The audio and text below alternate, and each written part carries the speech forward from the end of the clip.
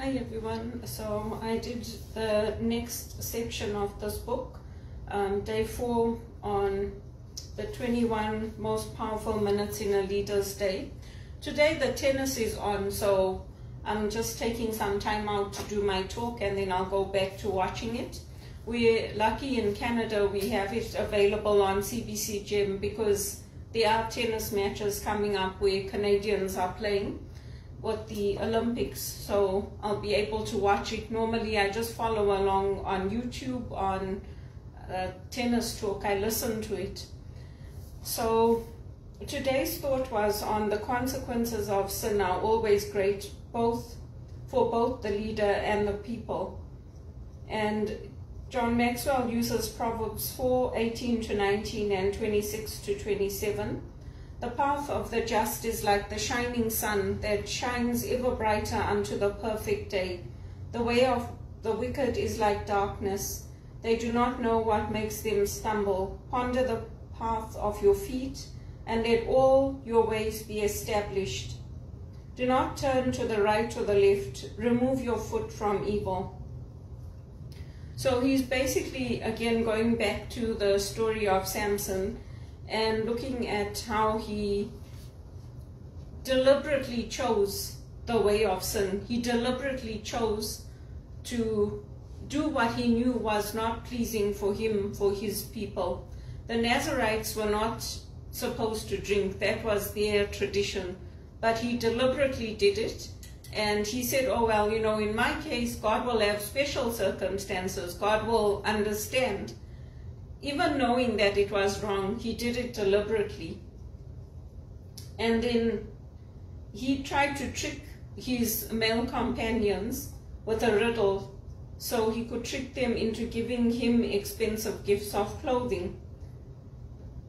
When his wife got him to reveal the secret of the riddle, he was in even deeper. So to pay for the debt, he killed the men for their clothes, and then he took a vengeful act. He said, this time I shall be blameless regarding the Philistines if I harm them. And this was by the end of his wedding. So he's already up to his neck in trouble. And with sin, you might say, oh, well, you know, it's just this one time. It doesn't really matter. And it's not hurting anybody. But then what happens is that Delilah tries to deceive him, and then what he's done, now she's doing.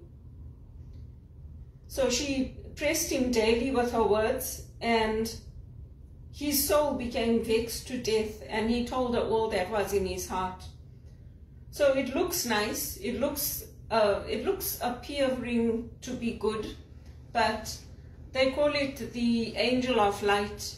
So in the Christian tradition, they talk about the angel of light, Lucifer.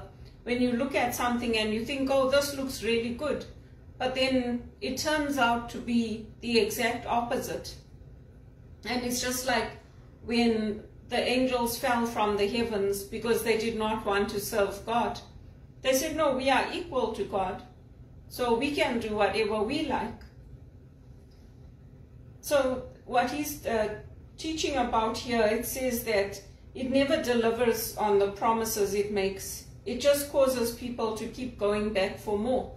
And that's true whether it's of, if you look at drugs, or if you look at alcohol addictions or things like that. It just makes you want more and more and more of it. And in the end, it's just leading down a self-destructive path. The price is always higher than what people think it's going to be. And when Samson thinks that he's safe and he could still go free as before, he can't, because the sin costs him everything, his leadership, his sight, and ultimately it costs him his life. So he was filled with promise and potential, but he got mired in the sin, and he refused to give it up. So he remained in bondage, and he remained oppressed until the king of David, nearly 100 years later, his people remained oppressed. So we can't embrace something that we know is sinful and at the same time call ourselves leaders. We can't break up people's homes and call ourselves leaders.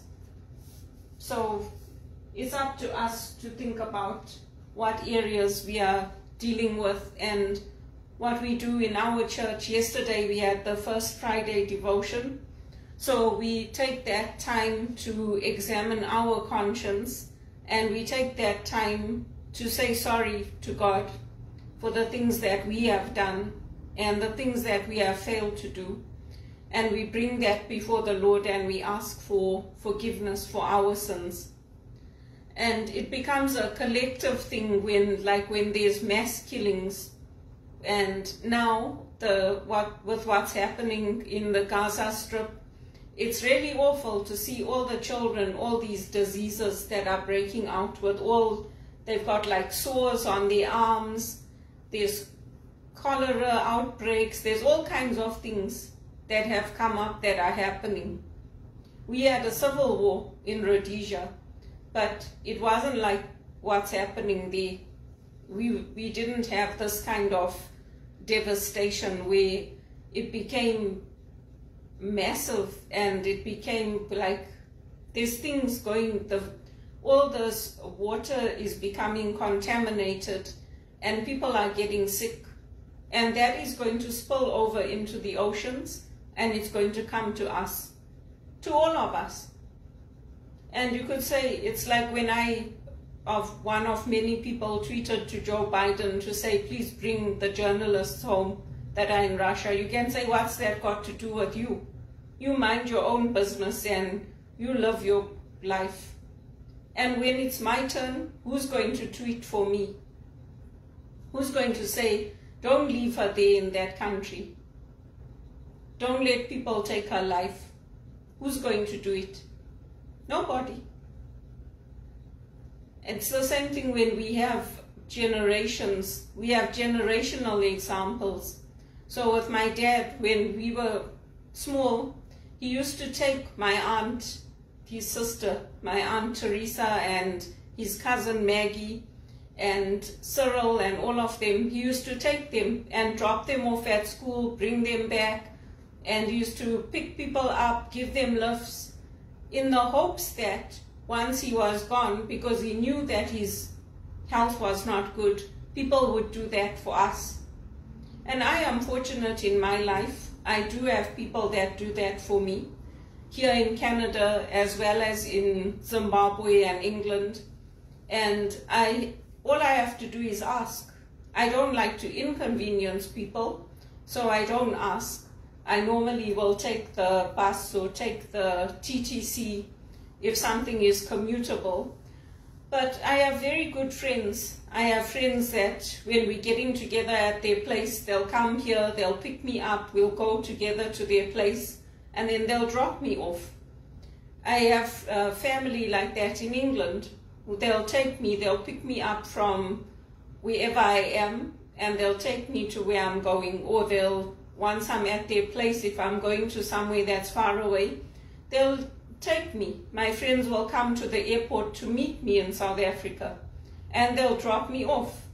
Not everybody gets that, but that's the example that my dad set and my mother.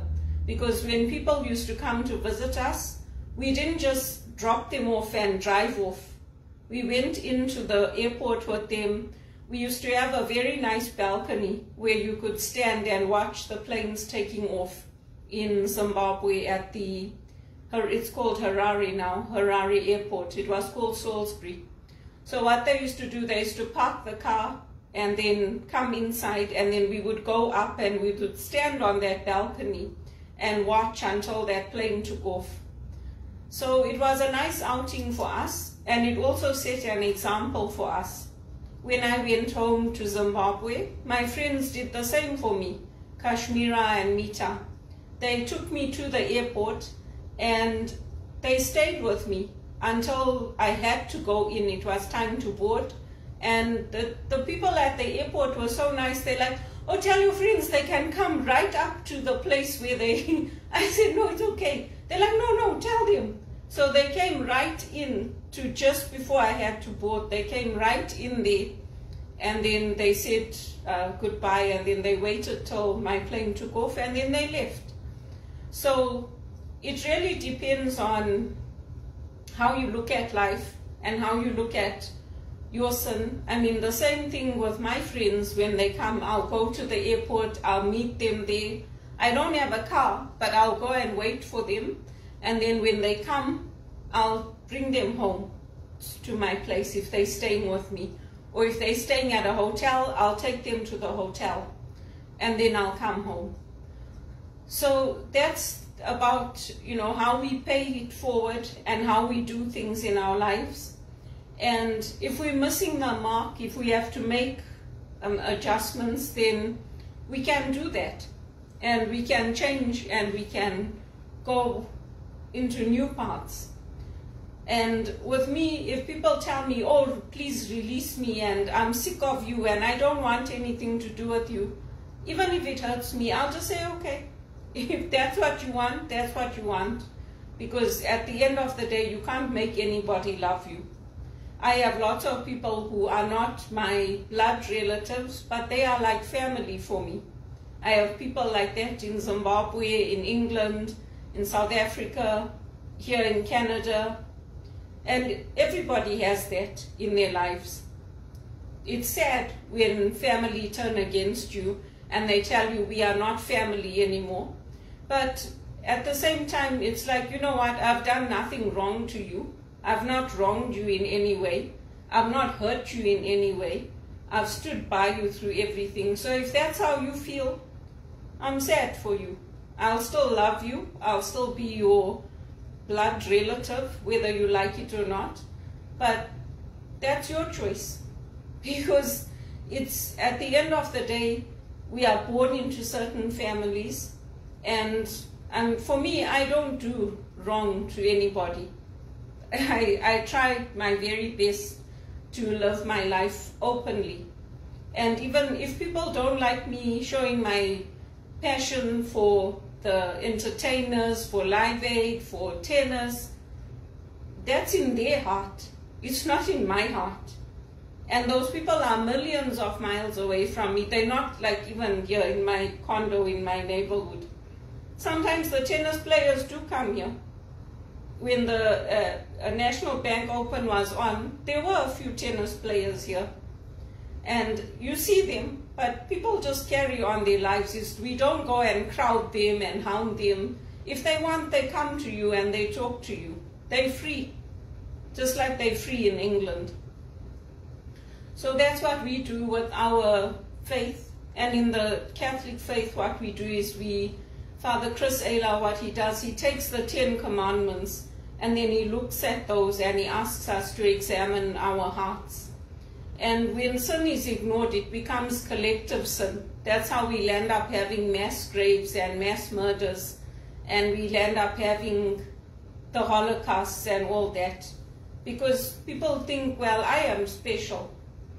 But we're all special to God. God loves everybody the same way. And we can either turn towards that or turn away from that. So for me, I just try to go into my faith, deepen myself in my faith. It's like Tina Turner said, she used the Buddhist method. She said that when the mud is there, the roots have to go deeper. And Jesus told us that too in a different way in the Jewish faith. He said that, all these things that we're doing, we're building barns and we're collecting things, and yes, we can have all these nice things. But like yesterday, we had a warning of torrential downpours. And I was like, okay, let's see what happens. And then it just went away. I went for my swim, I came back, and the next thing, the clouds were all gone. I was like, okay, God, you changed your mind. That's very nice, because we need the rain, but we don't need torrential downpours. So that's my faith. It's a very childlike faith, yes, I know. But that is the kind of faith that Jesus wants us to have. It's a childlike faith of a child for its father or its mother. It's a child that doesn't expect the parents to turn on it and take their frustrations out on it. It's a very childlike faith. And that's the kind of faith that the saints used to encourage us to have. It's the faith that helps us navigate this life.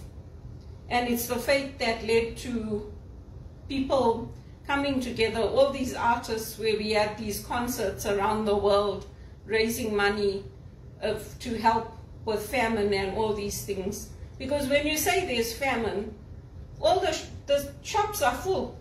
There's lots available. But for those of us who can't afford, who do not have the money in our bank accounts, we are the ones that get affected by the famine. The poorest of the poor. It's not like it's a disaster for everybody. It's only for the poor, the marginalized, those of us who are never fully accepted in our families, in our communities, in our institutions. It's where there's racism, and where it's the blonde is more valued than the brunette or the black-haired girl. It's all those kinds of things. So it's an interesting concept to take and to reflect on. And there's all sorts of, some people are saying now that this opening ceremony that they had at the Olympics, the artists that put that into place, said that it is a mockery of the Last Supper, and apparently it is on Instagram, and that's on Father Chris's talk from this first Friday. So, I mean, for me, I just watch the games, I enjoy them for what they are, and I don't pay too much attention to that, because I know that my faith is in the Lord, and I know that people are going to do that. Whatever they do, they're going to do it. And if we become like the kind of people that take revenge and start beheading people and killing people and doing all that because people are choosing to make a mockery of something, then what's the point? I just leave them. I'm like, yeah, you know what? You know what you're doing. So you go ahead and do what you think. But at the end of the day, God is always with us, and God sees everything. And that's the way the world has become. So we have to deepen our own faith and examine our own hearts and our own lives and to move forward. And at the end of the day, you can't make anybody love you. If they feel that their family is so and so and it's not me, yeah, it hurts. But you know what? So be it. Because I've lived alone for a long, long time, and I've learned to just put my faith in God and to love the people around me and to appreciate them. And when I go home, when I go to Zimbabwe or England or South Africa, I know there's people there waiting to welcome me. And they are family friends, or they are friends of mine, and I'm like family to them. And that's perfectly fine.